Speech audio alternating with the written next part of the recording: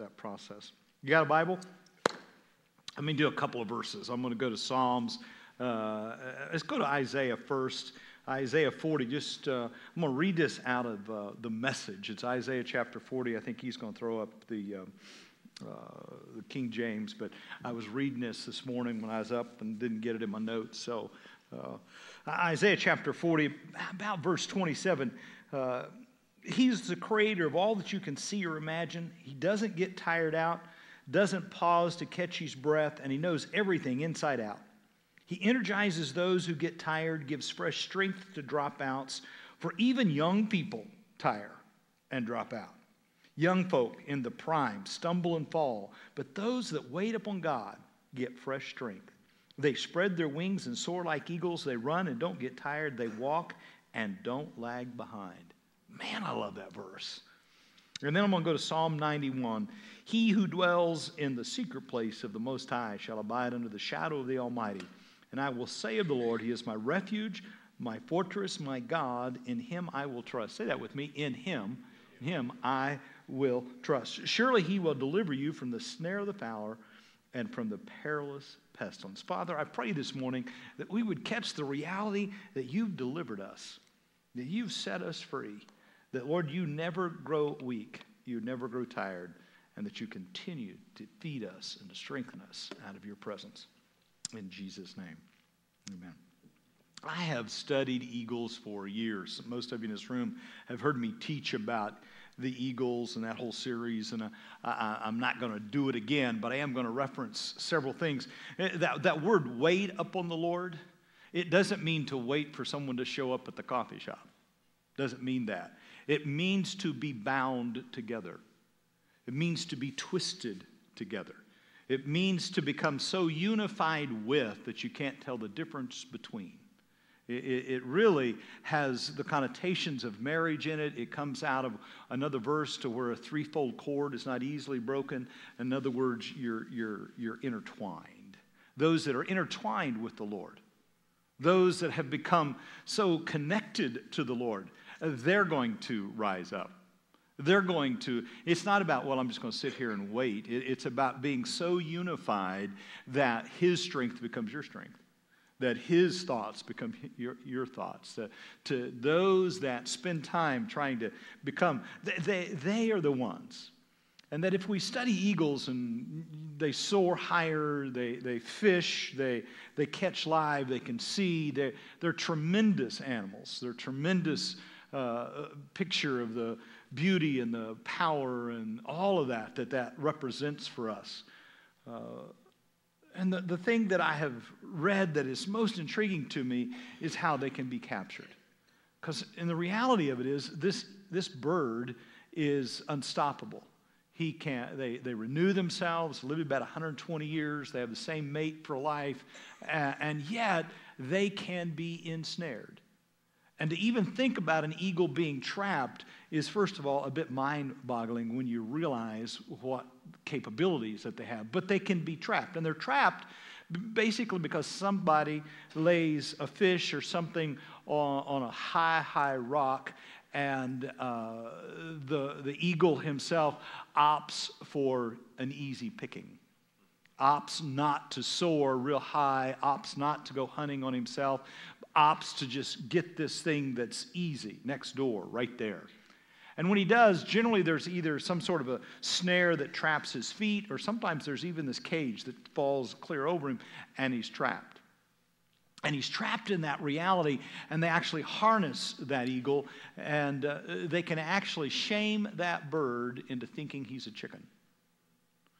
Because when you're created for that kind of potential to be trapped, will discourage you, disarm you. And all of a sudden, instead of being this magnificent creature, now you're trapped in a cage, all because you tried to catch something that was already dead. And you wanted to feed off something that was already. Am I making sense? That most powerful force in the world is shame. It is a powerful force. You shame somebody, and you can literally cause them to live so far below their potential and be limited by that sense of failure, to be limited be domesticated, if you will. I've literally studied and read about how all of a sudden these beautiful animals are walking around without even a covering. They're just walking around just like a barnyard. Adam in the garden was created to rule the world, created to dominate, created to take care of, to be the viceroy, if you will, of this planet. And he went for the easy. If you think about it, this whole mess we're in is because he ate an apple. Wasn't because he slept with the wrong woman. Wasn't because he robbed a bank. Wasn't because he committed murder. He ate an apple. That seems like nothing to me. I mean, it seems like, God, could you get over it a bit? But the truth is that Adam did the one thing that we cannot allow ourselves to do, and that's to distrust God. The minute we distrust God is the minute that we're separated from God. And you see, the enemy of our souls came in and planted this seed that God could not be trusted. You couldn't trust God to be good to you. You couldn't trust God to take care of you. You couldn't trust God to feed you of everything you needed to know. You couldn't trust God to know something maybe you don't know. You couldn't trust God to do for you. You had to rely on yourself. And when you have to rely on yourself and trust in yourself and get the fish that's lying right there, can I tell you, anytime we rely on ourselves, it's a trap. Anytime we think we can do something on our own, it's a trap. And we're going to embarrass ourselves. We're going to embarrass ourselves to the point that all of a sudden we realize that what we once were, we're not. And Adam and Eve were ashamed. And they hid themselves in the very creation that they were supposed to conquer, that they were supposed to tend and take care of. That our initial problem as humanity, as mankind itself, was this issue of being ashamed, of being robbed of our potential reality because we didn't trust that God is good. We didn't trust that God is grace. And can I tell you that religion itself promotes the fact that God is not good. Religion itself promotes the fact that if you don't measure up, doom and gloom and despair and agony on end is going to be your future. And I've had people walk up to me in just the last couple of weeks, write me great big notes about how you need to tell them that all hell is about to come, and if they don't turn, they're going to burn. I don't believe that. I believe that God's goodness is so powerful that if they ever get a taste of God's goodness, they won't have to worry about whatever is coming in the future, because I don't know what's coming in the future. The Bible says I don't know. The Bible says I'll never know. I don't know. All of that is supposition. It may be true. It may not be true. My job is not to talk about that. My job is to tell people about how Christ came, died on a cross to take our sin and our shame, that God is good and the good overcomes evil, and it's the goodness of God that leads men to repentance. My job is to tell the world that you can trust God. You can trust Him to be who He has always been, and that's good. Loving, forgiving, and kind. I need us to understand desperately as we turn towards the cross that we're looking at the cross as the revelation of how great God is. That there's no one else that loves the way God loves. And that shame that we feel can be removed and lifted from us. The prodigal son, the great story out of Luke 15, actually my favorite chapter in the whole Bible. The prodigal son didn't think he could trust his father. Hey, give me my inheritance now, because you never know what's going to happen. Give me my inheritance now, because my big brother's not very nice. Give me my inheritance now, because the probate of the will might not go my way. I mean, we all know that the elder brother is a snot anyway, right? I mean, you're going to find out towards the end of the story of Luke 15 how absolutely ugly the elder brother is, right? So I don't trust my elder brother, and I don't trust you to leave a will that's substantial enough to keep. So give me mine while things are good. Think about it. We've all heard the prodigal son story, but you don't really catch the reality that the younger son just doesn't really trust that the outcome is going to be the way he wants it, so let me have mine now. Let me have mine now. Every time we begin to mistrust God, we're headed towards a trap. Every time we think we got to take care of ourselves now, we're headed towards a snare. We're headed towards the reality that if we try to do this on our own, we might be in trouble. Because every time we try to do something on our own, we're going to end up ashamed of our own behaviors. We're going to end up realizing that we are in a pig pen. The Bible says that we are ensnared by the words of our mouth. It's actually our confession that leads us to being snared. It's actually what comes out of our mouth that traps you and me. How you doing? Well, okay, under the circumstances. You're trapped. Well, how you feeling? Well, you know, my mama had this, my daddy had it. You're trapped. Well, how about doing this? Well, I don't think I can. You're trapped. We're trapped. Our words reveal the limitations that we put on ourselves because we evaluate our potential based on what we know of ourselves. So we evaluate how good life is based on our capabilities and our abilities, when the truth of the matter is that if we're entwined with God, our future is based on His ability and His... Am I making any sense? So to grasp the understanding that we need to check these words that roll up. In Him will I trust, and He shall deliver me from the shame and from the shame that paralyzes us, the shame that renders life hopeless, the shame of a lost marriage, the shame of a job taken away, the shame of our addictions, the shame of our own thoughts. I got to tell you, it's easy to recognize what is seen, but it's my own thoughts sometimes that just I'm ashamed of. It's my own emotions, frankly, that I get ashamed of, and you don't know them, thank God. You don't know, and come on, it's that inner me that really shames me. My behaviors I can tell you about and get over pretty quickly, but I know what I go to sleep thinking, what I wake up thinking. I know how many times I mistrust God throughout the day. I know how many times I'm going, I know how many times I discount His ability to help me in the situation that I'm in.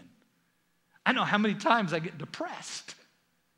And then I read the scriptures and go, oh, I'm so ashamed.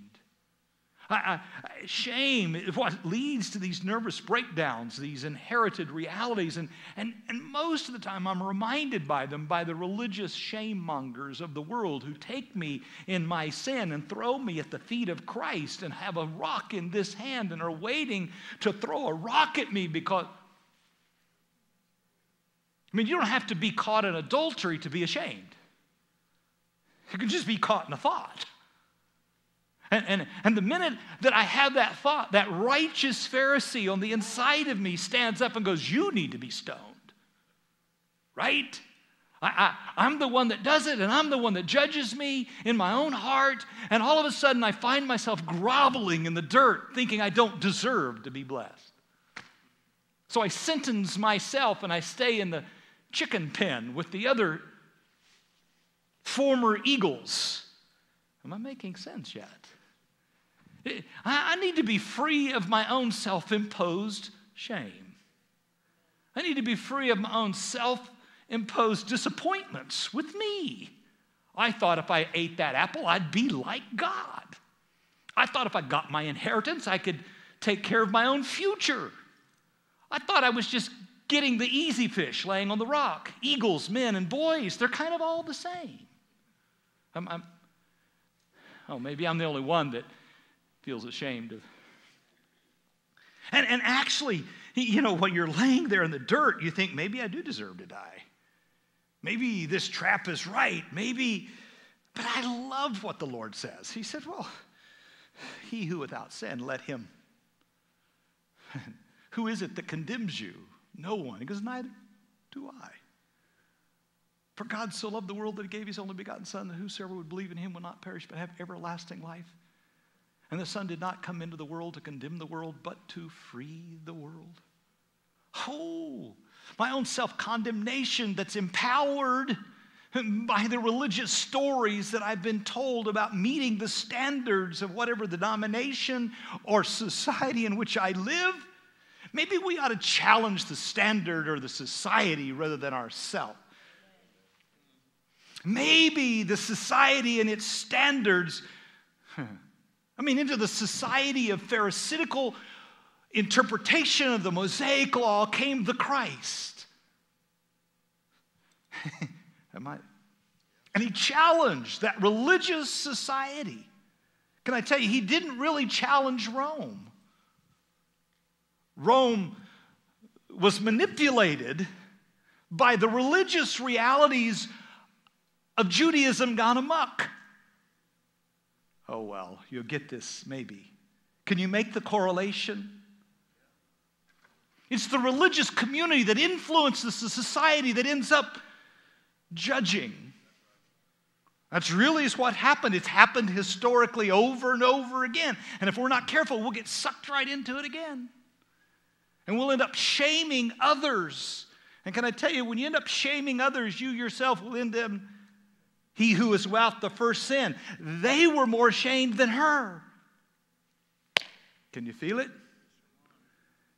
Who they intended to shame are suddenly shamed because on the inside of us, we know those thoughts I was mentioning a moment ago. Christ comes to set not only the woman free of the sin and the shame, but the Pharisee as well. Not only the younger brother, but the older brother. He comes into the midst of this world that has lost confidence, into the midst of a society that's been shaped by shame, into the midst of a society whose personal stories have shaped them, whose personal abilities and personalities and experiences have determined their destiny because we've been shaped with a story that's filled with shame.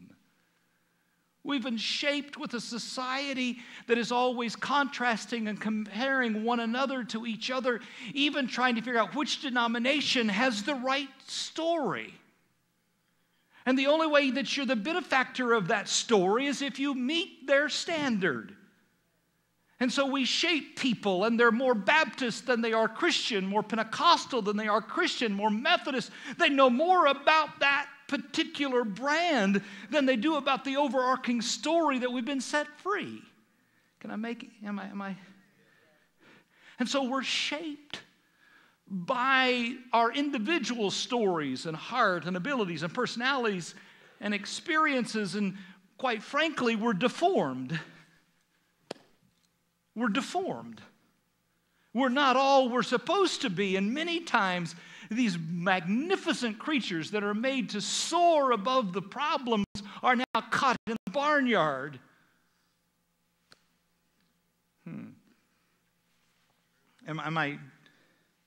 See, we always interpret our reality by our own histories.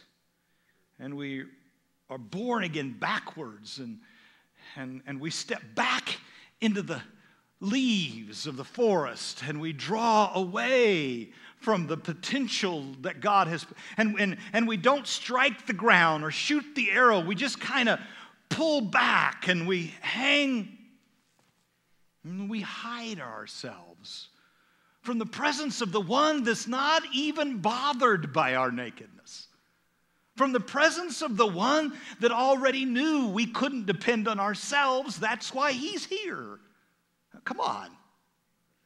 He never has run from our shame. He's never been put off by our mistakes. In fact, he keeps coming after us. The great stories of the Bible where David goes to Lodabar to get Mephibosheth. The great story where the prophet Hosea walks down the alley to purchase back Gomer again. I mean, come on. This whole Bible is filled with stories and metaphors of how love chases us into our own failures and sets us free. The book is full of them over and over again. And the overarching story is that God comes into the garden of our own mistake to set us free. Wow, this is the gospel. Not all those little things that people are, and certainly not all the social conversation. Those are all distractions. They're distractions. To understand the power of the story that comes, that we could recover the identity that we had before we went for the fish laying on the rock. Easter. I got 15 minutes. Easter. Lent. To remember that thou art dust on Ash Wednesday. To remember that we come from dust, and to dust we shall return. To remember there's nothing all that significant about this. To remember that this was dust, but once the breath of God hit it, it becomes this life. To take a position of a child and to remember that we come from dust, but that we're on our way back to the retrieval of God at the cross. To understand that the only message worth talking about is the cross of Calvary. To understand what Paul says when he says, I have determined to know nothing among you except Christ and Him crucified. That I have determined not to boast about anything but the cross of Jesus Christ. Jesus crucified, buried, and resurrected. That's the only thing worth discussing. To understand that the center of our faith are not the social conversations or the standards that we apply, but the cross where every sin and all shame was removed from every human being. To focus and to look, as the Hebrew writer says, looking unto the author and the finisher of our faith, who for the joy that was laid before him, despising the shame, was obedient even to death, and death on the cross. Despising the shame. You know what it means to despise? To hate it, to destroy it. I'm going to step into your shame and I'm going to take it away because I'm tired of my eagles being limited to the barnyard, and I'm going to release them once again from the shame of their own sin. I'll destroy the sin and I'll set you free. Despising the shame. God doesn't want any one of us to live shamefully. The poignancy of this reality I learned standing in that foyer as I watched a mother drag two children out of the building one afternoon. Have you ever had to drag a 2-year-old and a 4-year-old? Yeah. I understood the predicament. I understood her frustration. I really can feel it. But as the other one fell and this one did something, and then she turned around and I heard these words, shame on you. And something rose up on the inside. You should be ashamed of yourself. And all of a sudden there was this thing. And I could remember hearing those words through the course of my own life. And all of a sudden I realized that cowering child pulling away from. And I suddenly recognized the trap that had been laid.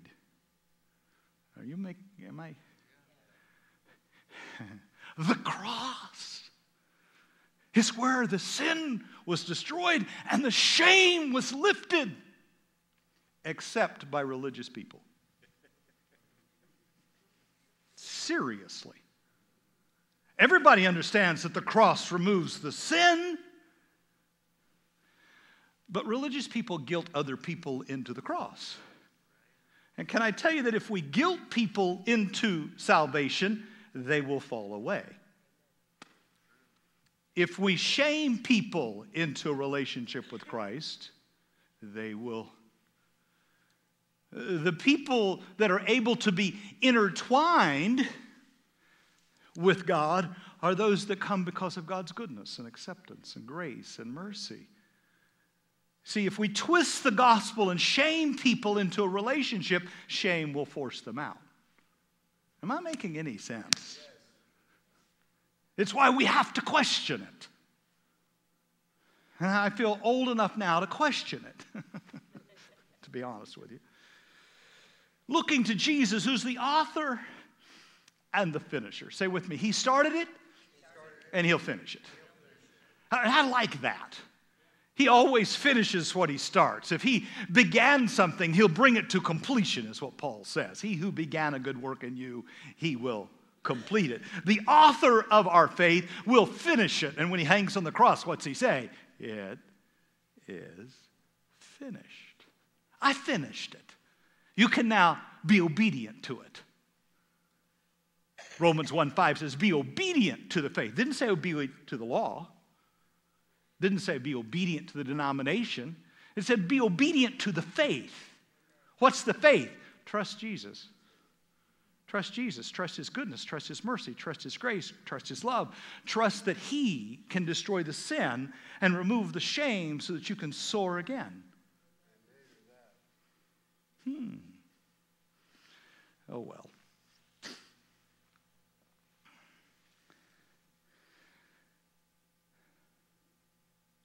And he looked down on and passed over a man who suffered, who knew pain firsthand. One looked at him and the people turned away. We looked down on him and thought he was scum. But the fact is, it was our pains he carried, our disfigurements, and all the things wrong with us. We thought he brought it on himself, that God was punishing him for his failures. But it was our sins that did that to him, that ripped and tore and crushed our sins. He took the punishment that made us whole, and by his stripes we are healed. We are all sheep who have wandered off and got lost.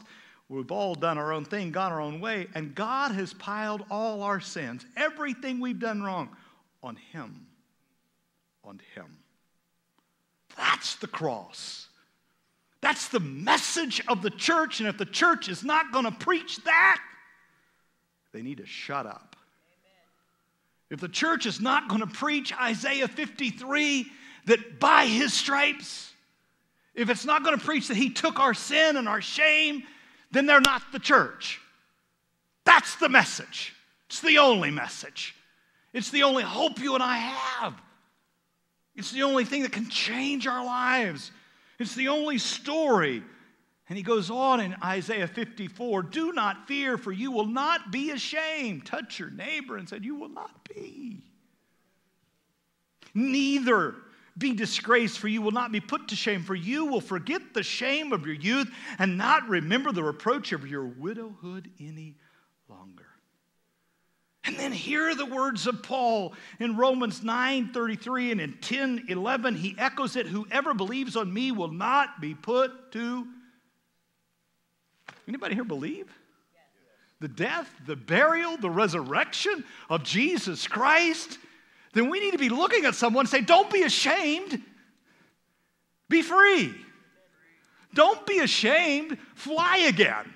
Don't be ashamed. Mount up on the wings of the Holy Spirit and return to the rightful creature that you were made to be. Get up. Okay, so you were silly and you went for the dead fish. You were silly and you demanded the inheritance early. But wake up, come to yourself, and fly again. Oh, come on. Quit allowing. I got to be careful.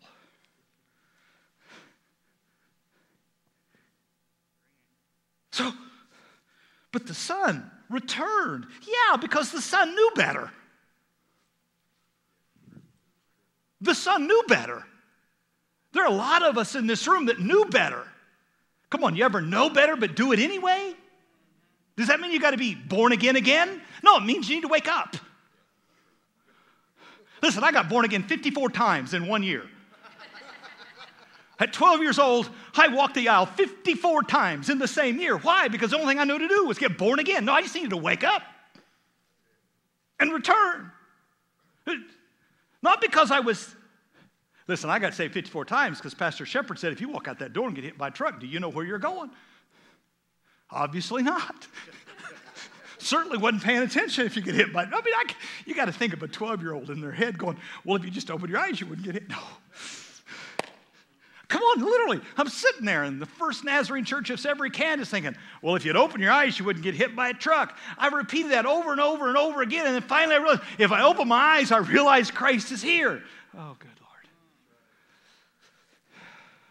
He came to himself, and he came up out of it, and it was over, and it was... Can I tell you that Jesus comes into our shame? He comes into that place where we are hopeless. He comes into that place where we don't think we can ever. Paul says, when all hope was lost, Abraham said, it's too late, I'm too old. In that, we need to be telling people that in that moment where they themselves have failed, that God comes into that failure. He comes into that moment. It's not that they have to get up out of that moment and fix themselves. It's that they can receive that he's with them.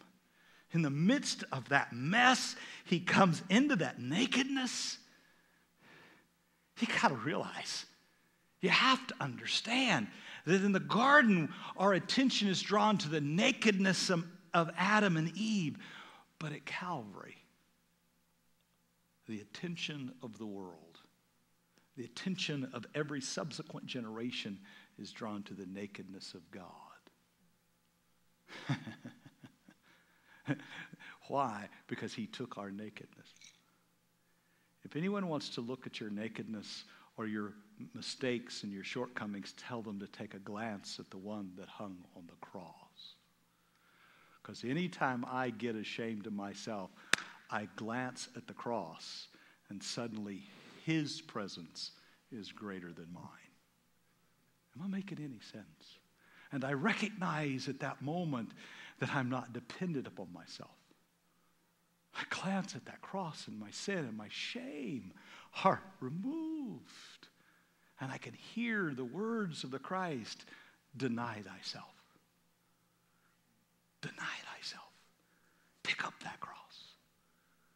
Your sins are forgiven, son. Pick up the mat and walk. It's the same story. Deny thyself. Quit depending on yourself.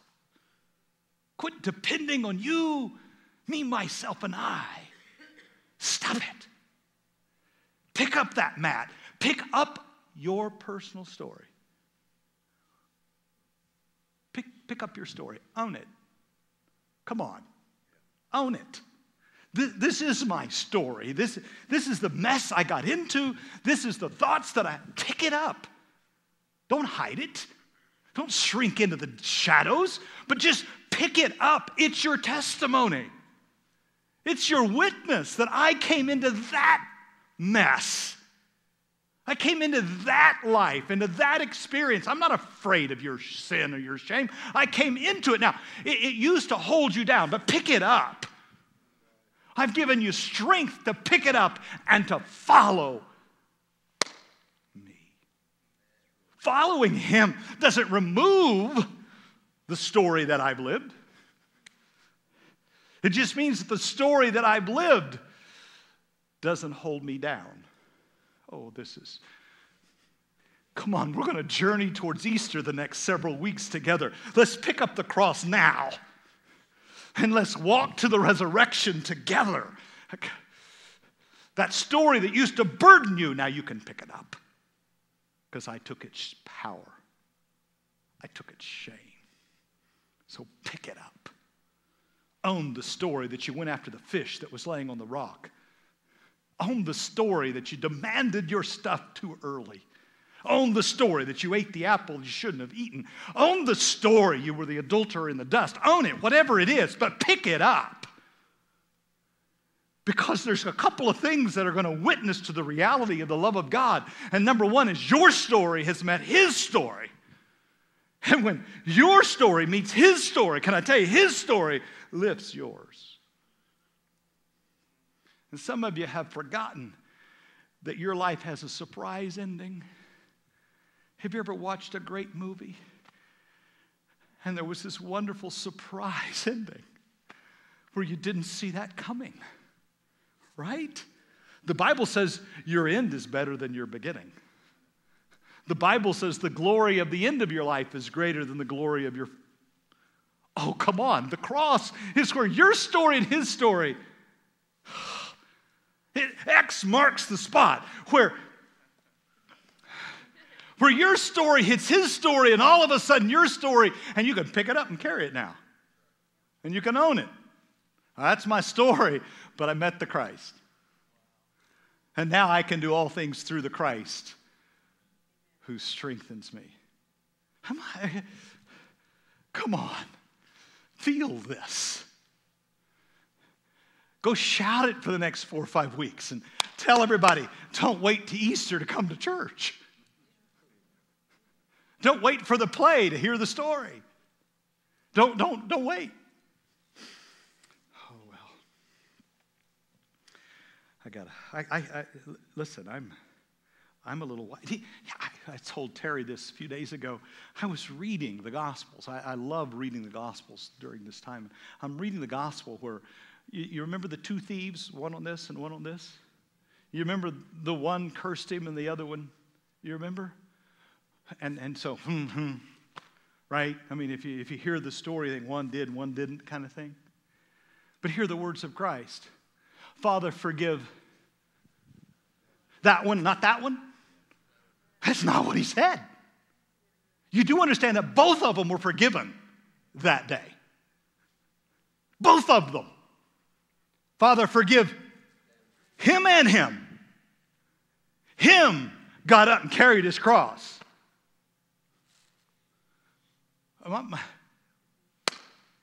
Choice is yours. The sin's destroyed. The stuff is over. Do we cower in our sin and our shame? Or do we hear the words, your sins are forgiven? Pick it up. Pick it up.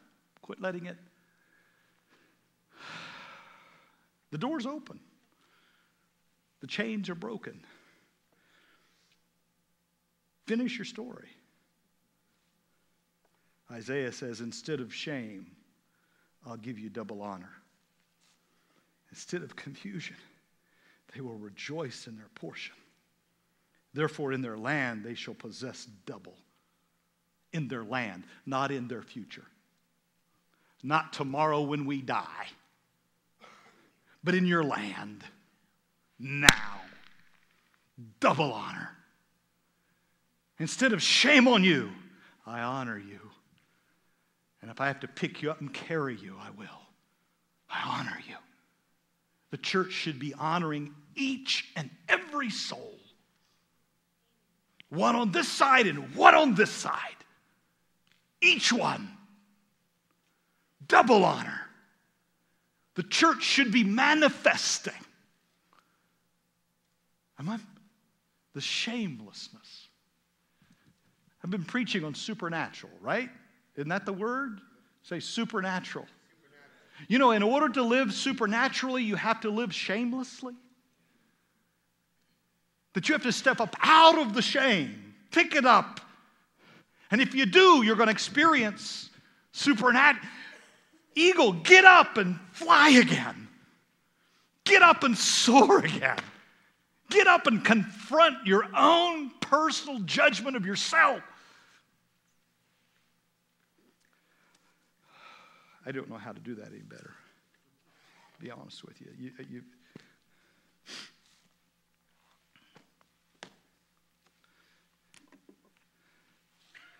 Did you know that once the eagle is free to fly again, somehow, some way, he gets pushed off the cliff, and I've watched this. This is just as real as I can tell you. The eagle that was shamed into the barnyard reality has to be picked up and carried to the edge of a cliff and thrown off. I'm scared of heights. Every time I've watched this video, you ever been so trapped by your own shame that the idea of having to fly again just scares the snot out of you?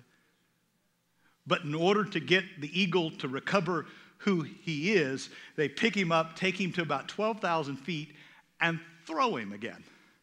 The initial reaction, right? Whew. And his mate's been waiting. his bridegroom, his mate for life, the one that'll never leave, never forsake, the one that is covenanted. Oh, you're in the room. Will take the formerly shamed eagle to a cave.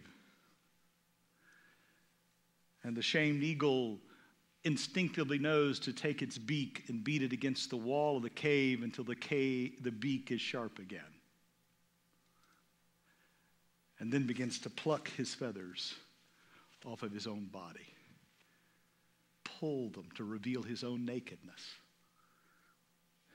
Just strips himself of every weight and sin that so easily ensnares. Now he's, naked birds can't fly. And just because you were thrown off the cliff and you soared momentarily and you're born again doesn't mean you don't need to go through the process of recovering the reality of who you are. Praying the prayer is not the end, but the beginning of a restoration. You had to put a new robe on the prodigal, a new ring on his hand. It's a process.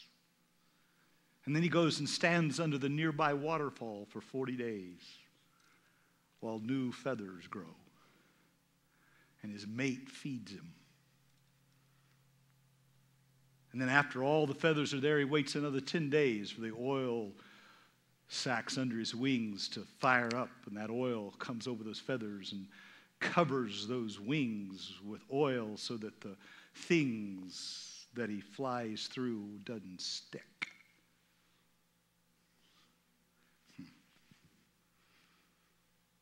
So this message, I'm fairly confident everybody in this room knows Jesus. Fairly confident. Some of you need to go pluck everything off. And Lent's a great time. Lent's a great time to put oneself in a place of humility, to strip off and reveal the scars and the wounds. It's a great time to stand under the waterfall of his Spirit and to be fed by the hands of the Lord and to let new things cover. Why Lent? Because it's a really nice process.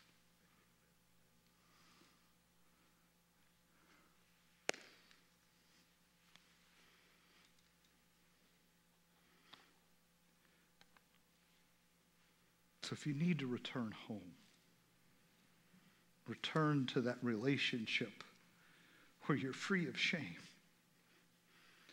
boy, start now. Don't wait till resurrection. We'll start now. Deny yourself. Pick up that cross. Start now. If we're ensnared by the words of our mouth, we're also set free. For I believe in my heart that Jesus is the Son of God, that he died on the cross, was buried, and on the third day he rose again, that I'm forgiven by his blood, redeemed, that his Spirit fills my heart,